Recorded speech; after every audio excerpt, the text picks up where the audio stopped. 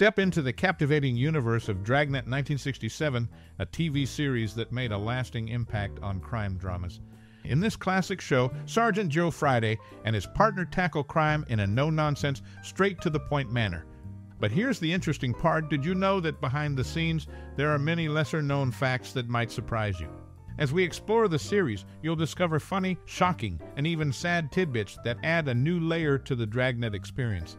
Ever wondered about untold stories or personal anecdotes related to this timeless series?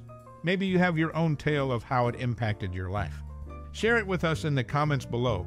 We're eager to hear your thoughts. And when it comes to stories, what's your most cherished memory or personal experience tied to this TV gem?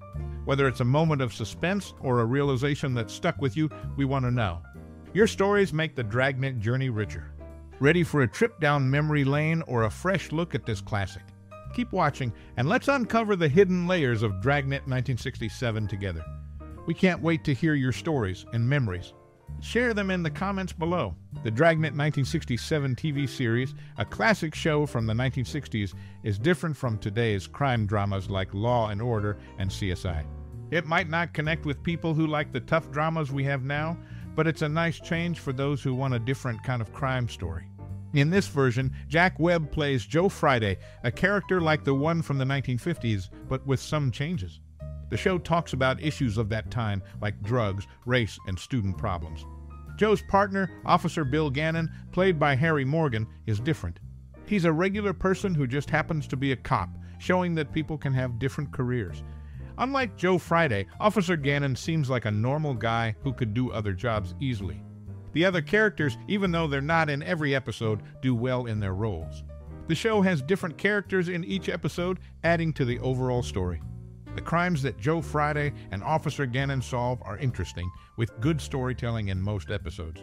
People still argue about which version, the 1950s or 1960s, is better, but both have stayed popular and are enjoyable to watch even today.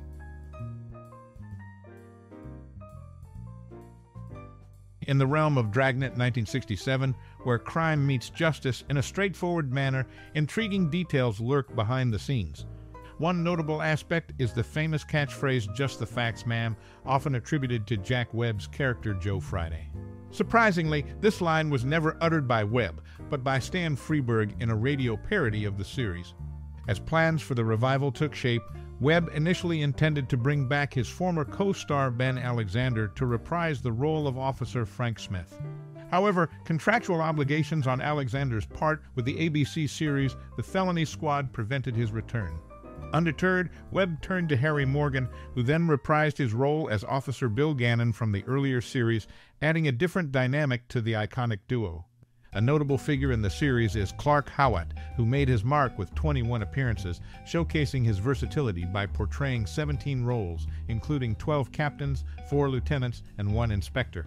His extensive contributions make him the guest star with the most appearances, weaving a multifaceted tapestry within the Dragnet 1967 universe. The show's distinctive approach to storytelling is accentuated by the varied characters featured in each episode. Officer Gannon, portrayed by Harry Morgan, stands out as a regular person donning the cop hat, reflecting a departure from the archetype set by Joe Friday. This portrayal underscores the notion that individuals can embrace different careers, enriching the narrative with relatable characters. As the series delves into the issues of its time, addressing topics like drugs, race, and student problems, it offers a different perspective compared to contemporary crime dramas like Law and Order and CSI. The crimes investigated by Joe Friday and Officer Gannon are not merely plot devices. They serve as conduits for exploring societal challenges, adding depth to the narrative.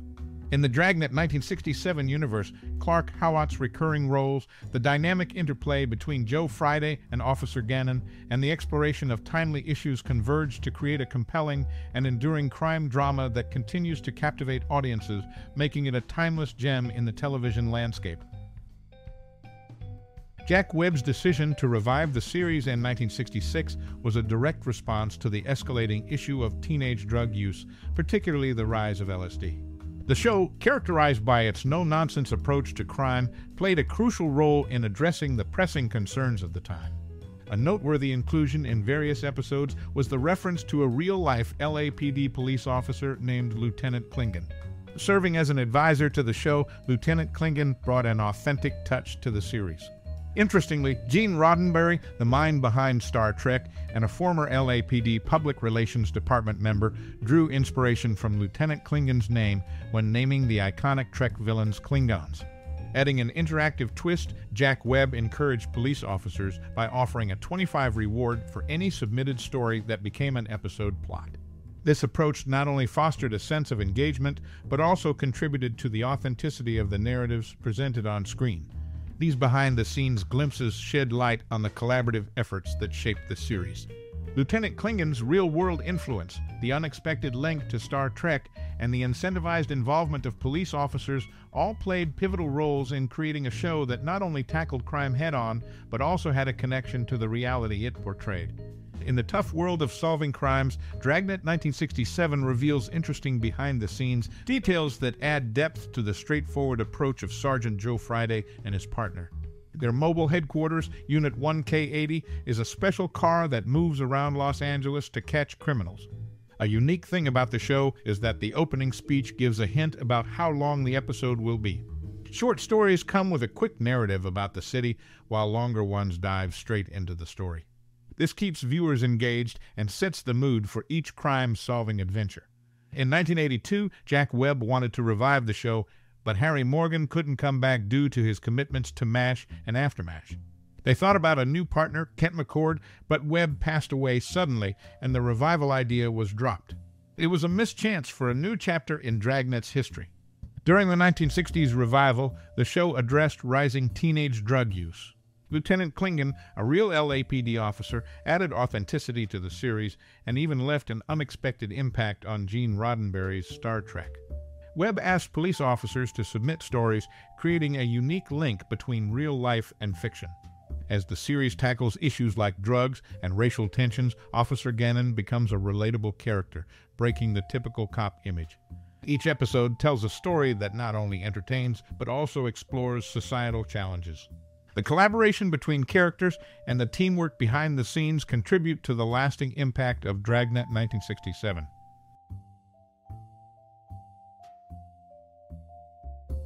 In the world of crime-solving simplicity, Dragnet 1967 reveals hidden facets that add depth to the straightforward approach of Sergeant Joe Friday and his partner. An interesting detail lies in the continuity of their attire, unchanged in every episode to maintain a seamless viewing experience. However, a clever coat swap between Harry Morgan and Jack Webb, unnoticed by the crew until after the scene was shot, provided a momentary diversion from the established norm. The mastermind behind the revival, Jack Webb, seamlessly integrated the opening lines, "The story you are about to hear is true," borrowed directly from the 1948 film noir He Walked by Night, where Webb once played a crime scene investigator. Noteworthy is the subtle evolution in the show's title, reflecting the changing years of its broadcast.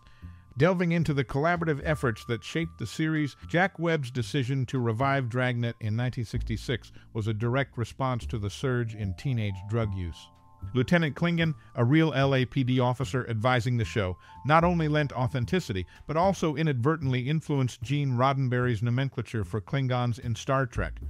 Webb's interactive touch extended to a $25 reward for police officers submitting story ideas, fostering engagement, and contributing to the authenticity of on-screen narratives. In the tough world of crime-solving, Dragnet 1967 unveils intriguing behind-the-scenes details. Their mobile headquarters, Unit 1K80, becomes a distinctive asset in catching criminals across Los Angeles. An interesting quirk lies in the opening speech, subtly hinting at the episode's duration, providing viewers with a preview of the upcoming crime-solving adventure. Despite an attempt to revive the show in 1982, unforeseen circumstances involving the unavailability of Harry Morgan and the sudden demise of Jack Webb thwarted the potential for a new chapter in its history. The missed opportunity marked a poignant moment in the show's trajectory. As the series navigates societal challenges like drugs and racial tensions, Officer Gannon emerges as a relatable character, shattering the conventional cop image. Each episode not only entertains, but also serves as a conduit for exploring contemporary issues, creating a lasting impression on audiences. The collaborative efforts behind the scenes and the teamwork between characters converged to solidify Dragnet 1967 as a timeless gem in television history.